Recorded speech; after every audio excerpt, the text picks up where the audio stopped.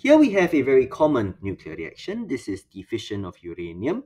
So let's apply some of the basic conservation laws. So you can see that the nuclear number here, 235 plus 1, 236, is equal to 139 plus 94 plus 3 times 1, also 236.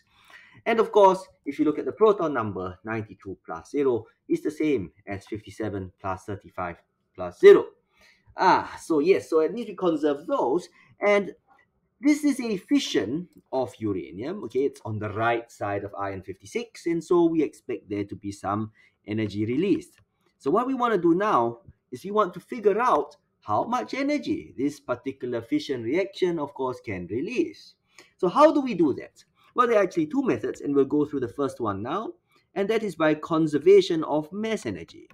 So the idea behind this is very simple. Basically, I'll have a certain amount of mass over here.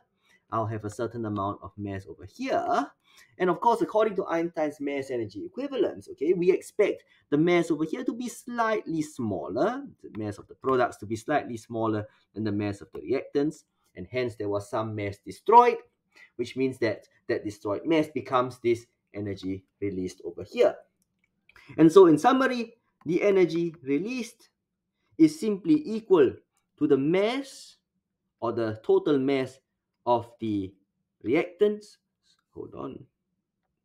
Total mass of the reactants minus the total mass of the products. Okay, the difference between those. Whole thing multiplied by c squared to change that into energy. That, of course, would be this over here. This energy is typically released most commonly in the form of kinetic energy of products, okay, and also significantly as a gamma radiation.